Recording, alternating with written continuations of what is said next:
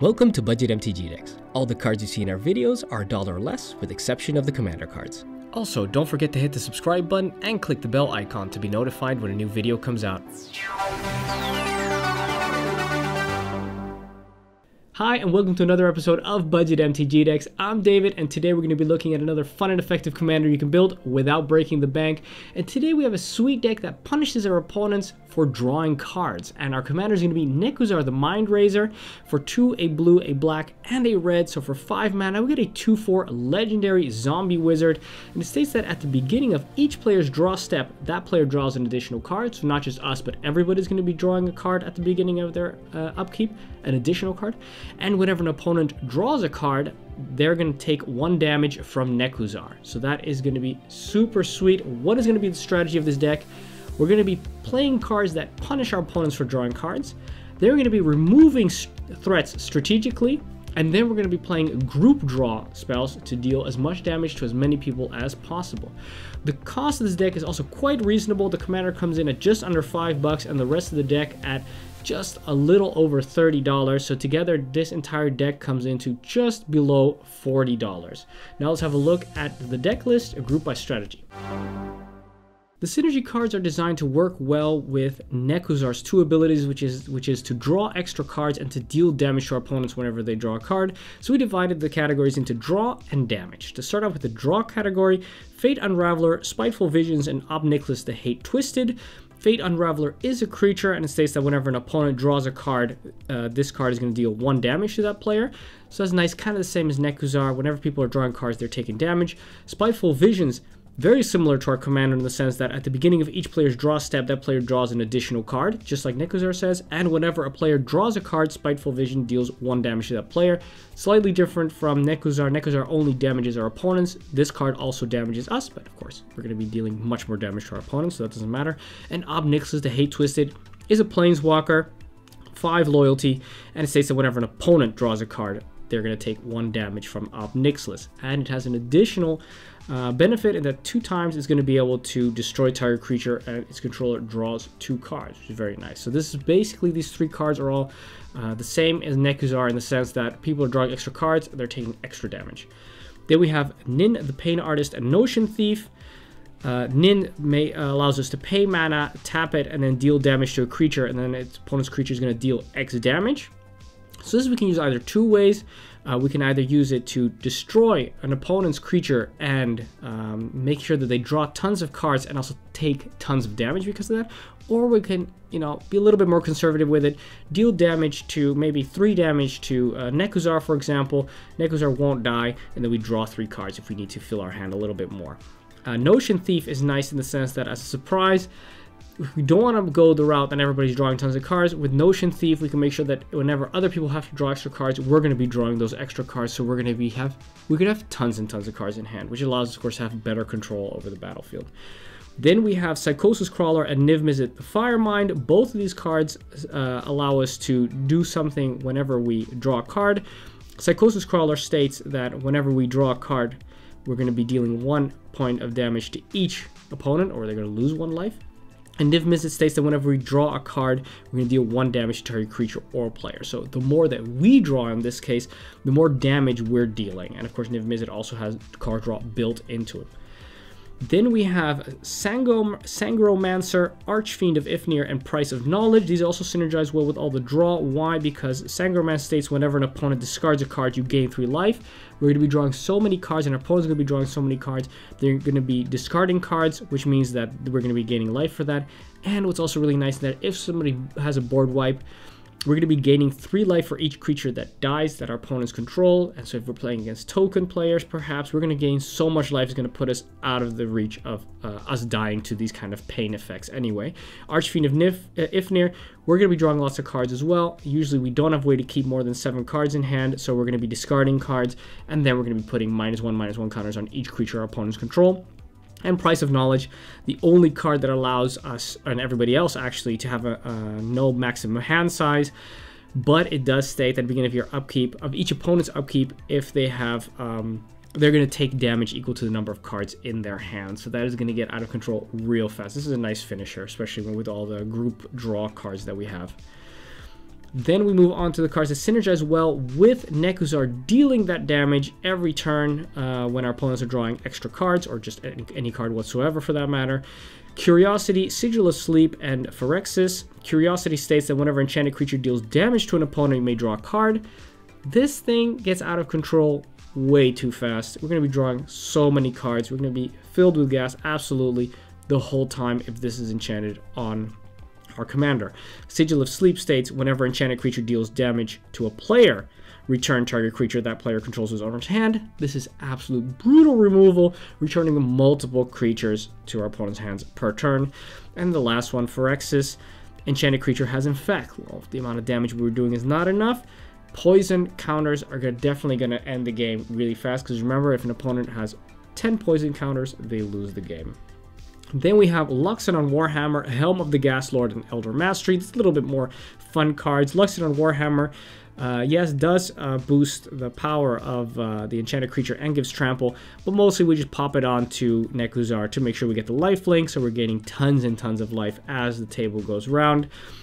And Helm of the Gas Lord states that as long as the creature is blue, it's going to get +1/+1. As long as it's black, it gets +1/+1. And also when it's blue, whenever this creature deals damage to an opponent, draw a card. And whenever, if this creature is black, we're going to be having them discard a card. So as Nekusar is both, this thing's Nekusar is going to get +2/+2. And whenever an opponent draws a card, we're going to deal 1 damage to them, and we're going to draw a card, and we're going to have them discard a card. So that is insane value. And the last one of these synergy cards is Elder Mastery, an aura that's a whopping 6 mana, so it better do a lot. Rest assured it does. It gives Nekusar, in this case, is going to give us +3/+3 in flying. Sure, fine, you know, you can do some damage, doesn't really matter.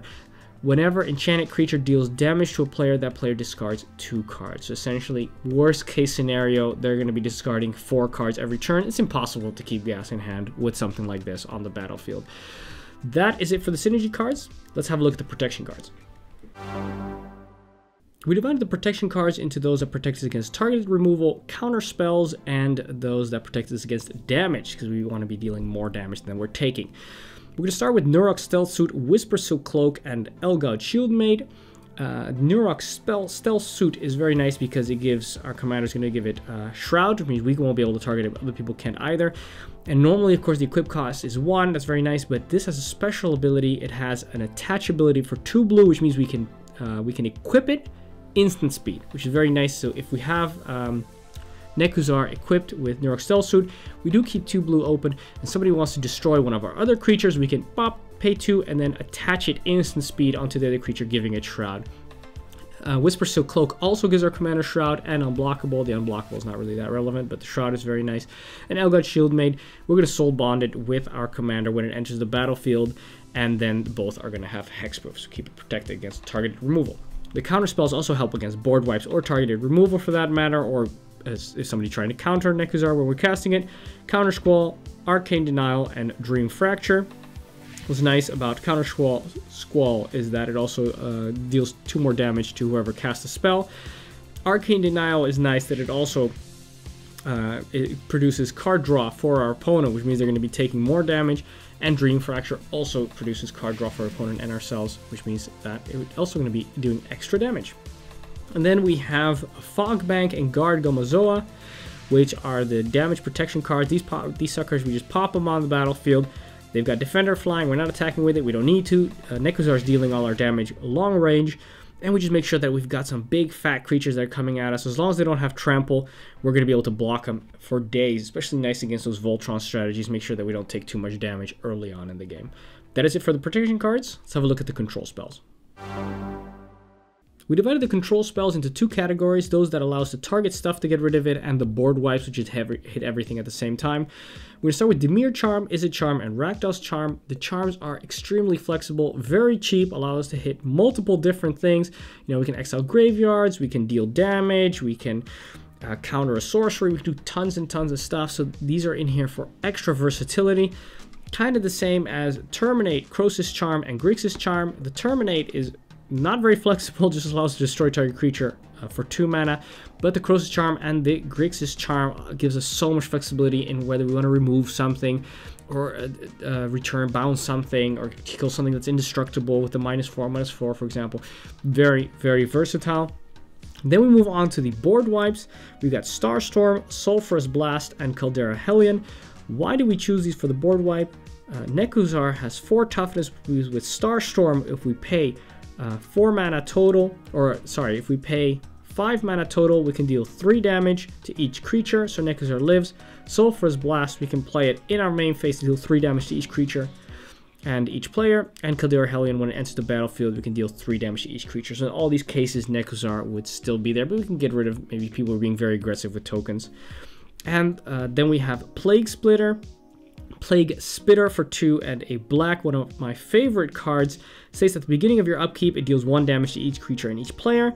And when it's put into the graveyard, it's going to do, again, 1 damage to each creature and each player. So it's consistently at the beginning of your upkeep, deals 1 damage to each creature and each player. So it's not just one time. Every single turn, it really puts a dampen on anybody who's playing 1 toughness creatures, who wants to maybe repeatedly play them or bounce them, gets them back, and wants to play them. But as long as Plague Splitter is on the battlefield, it's going to be destroying those creatures, which is very nice. And then we come to the last of the board wipes, and that's Whelming Wave and Incite Rebellion. Whelming Wave is just a very generic board wipe, which hits everything except for Krakens, Leviathans, Octopuses, and Serpents. Well, we don't have any of those, but it just hits those anyway. I mean, it hits everything except for those. And Incite Rebellion, for each player, this card is going to deal damage to that player, and each creature that player controls equal to the number of creatures they control. This is very nice. We're going to have maybe a few creatures, maybe 3. So it's going to do 3 damage to all our creatures. We're definitely not going to lose the Nekusar, but our opponents are going to have all their creatures destroyed, especially if they're playing multiple creatures.